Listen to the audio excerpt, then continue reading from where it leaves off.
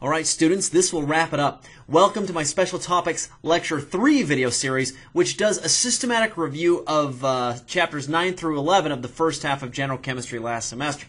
In this video we're going to cover lots of exciting stuff like the ideal gas law, a bunch of stuff like involving molecular orbitals, and the secret ingredient to McDonald's shakes, which, I will give you a hint, is anus.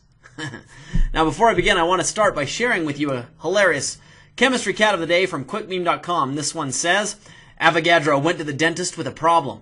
The dentist said, "Your solution is molar." Ha! Ha! Ha! Alright, I also wanted to share with you a cool molecule of the day from the American Chemical Society's molecular portal. This one says, Malvine, the first synthetic organic dye, whose structure is shown here, was accidentally synthesized by W.H. Perkin, who was 18 years old at the time in 1856, while he was attempting to make quinine. Also known as aniline purple and Perkins mauve, Malvine was soon used to dye silk and other textiles. In 1862, Queen Victoria popularized the color by wearing a Malvine dyed gown. Malvine consists of as many as 12 molecules. The one shown here is Malvine A. The exact structures of Malvines A and B were not determined until 1994. Other structures were identified and characterized from 1997 to 2008. Now after this series of lectures from our Special Topics 3 that will review chapters 9 through 11, you guys should be able to, first, determine which bond, a single, double, or triple, is the shortest. Second, draw resonance structures and identify the bond angles around different atoms in different resonance structures. Third, identify the molecular geometry of an atom in a molecule. Fourth, identify the orbital hybridization of an atom in a molecule. Fifth, determine if a molecule is polar or nonpolar. Sixth, perform calculations using the combined gas law and ideal gas law. And seventh, sort molecules from highest to lowest boiling point based on their intermolecular forces. That's the lineup. Let's go ahead and get started. Beginning with the subject that we all know and love, that of covalent bonding and orbital overlap. Okay, we don't really know and love it. But anyway, every time you see a single bond in a molecule, that bond is often called a sigma bond. This Greek little character here, by the way, is called a sigma. All double bonds contain one sigma and one pi bond. Triple bonds contain one sigma and two pi bonds. So here are some examples. You can see here that I've got a carbon-carbon triple and a carbon-hydrogen single. The carbon-carbon triple bond contains one sigma and two pi's, while the carbon-hydrogen single contains one sigma. Now just so you know, and this is very important, sigma bonds are stronger than pi bonds. However, a triple bond is overall stronger than a double bond because it has one sigma and two pi bonds.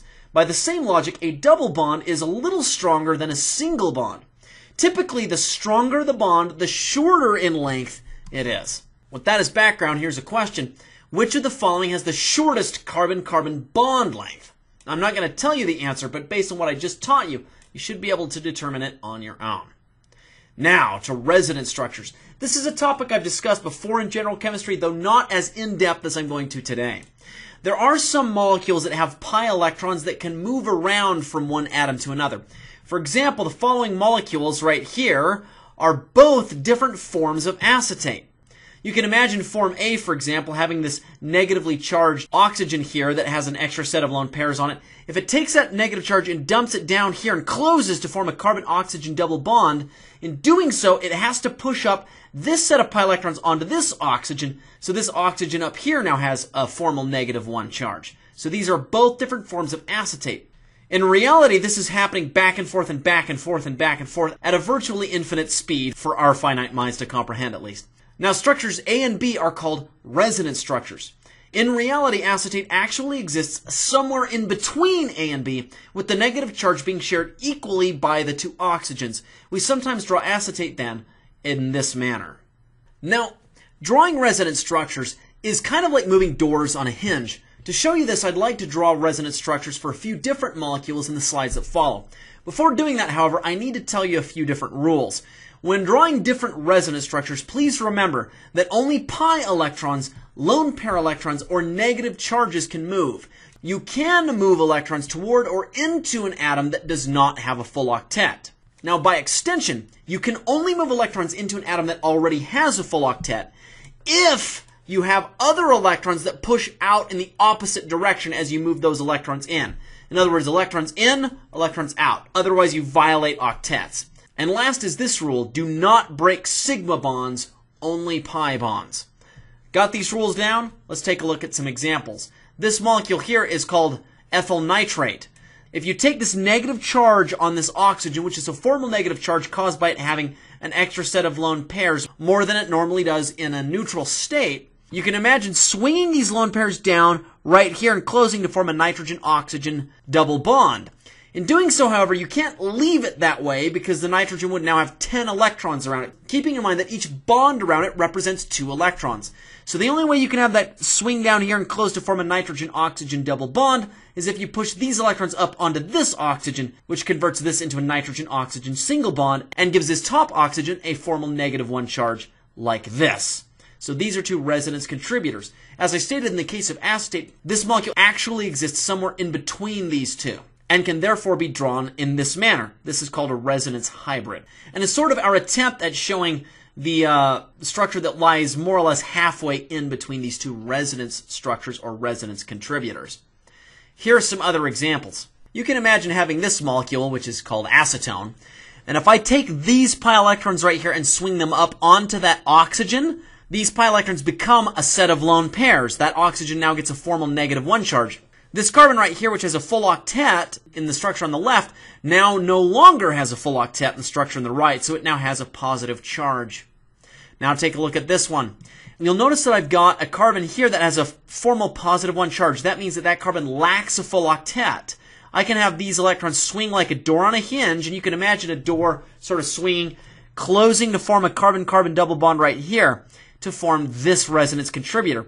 When this occurs, the carbon at the left now has the formal positive charge because it just lost 2 electrons that it formerly was sharing.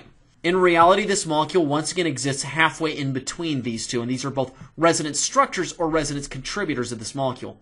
Let's contrast that molecule with this one, in which I've got a double bond right here and a negative charge. Now remember, I cannot swing a double bond toward a negative charge because this negative charge represents a carbon that has a set of lone pairs on it.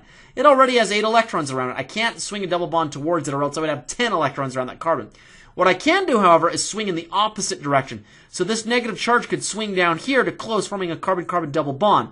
Now I can't leave that because then the central carbon would have 10 electrons around it.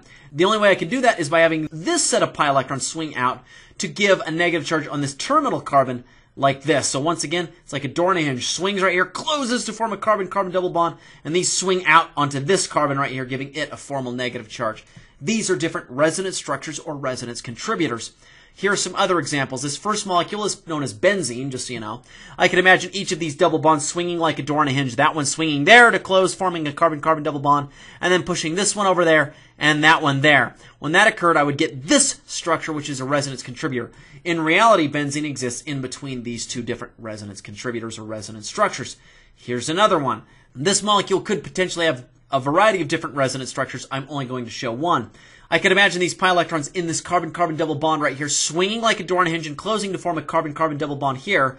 This carbon right here already has 8 electrons, so I can't do that and leave it. I can only have the electrons come in, and then these electrons go out. So these electrons swing up onto that oxygen. When that occurs, I get this with a formal negative charge on this oxygen up top that now has 3 lone pairs, a carbon-carbon double bond in between, and this carbon right here now having a formal +1 charge. That is an octet deficient carbon because it only has 6 electrons around it. It lost 2 electrons that it formerly was sharing when it was participating in this carbon-carbon double bond.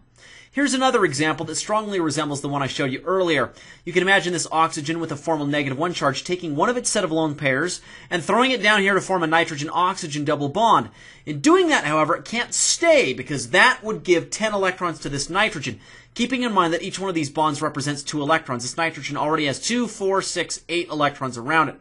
So when this oxygen swings down and closes to form a nitrogen-oxygen double bond, it has to push these pi electrons up and onto this oxygen to give it a formal negative charge like this. So we got that swinging down there. These electrons go up on here, and that gives me this as a resonance contributor.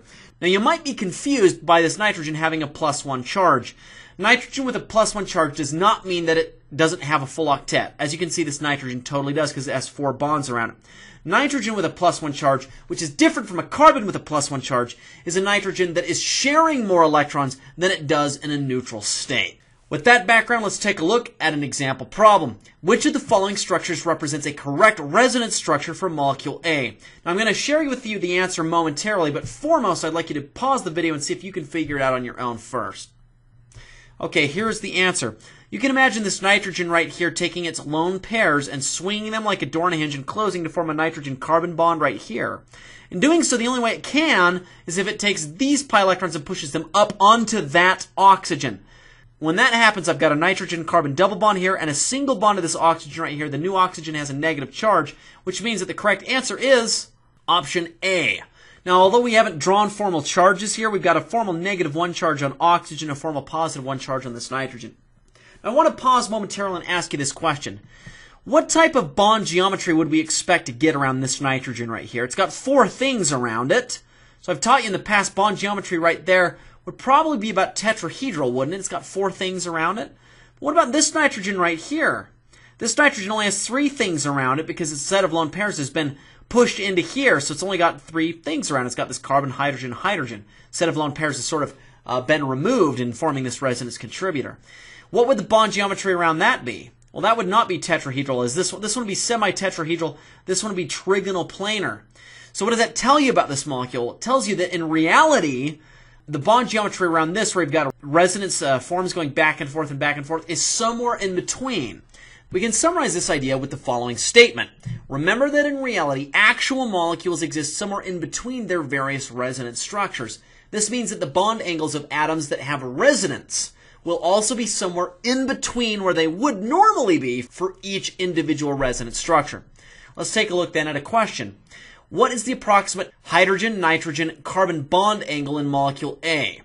Now remember, if this were a completely isolated, non-resonancing, I'm not sure if that's a word, nitrogen atom, then this would be a nitrogen atom that has 4 things around it. So its bond angle would be somewhere around, maybe a little bit less than 109.5, because it would have a tetrahedral geometry. This nitrogen, however, can resonance delocalize or resonance push its electrons into here, forming a nitrogen-carbon double bond, as we just saw. When those electrons are pushed down here, that nitrogen now no longer has 4 things around it. It has 3 things around it, and therefore has a trigonal planar geometry. Trigonal planar geometry has a bond angle of 120 degrees around each of those atoms. So what does that mean about the resulting structure? What is its bond angle going to be? Yeah, it's going to be somewhere in between the two. So the correct answer to this question is option C. And don't you forget it. That takes us to the end of this lecture video. Please stay tuned to the next one, in which I will begin reminding you about molecular structures or molecule shapes.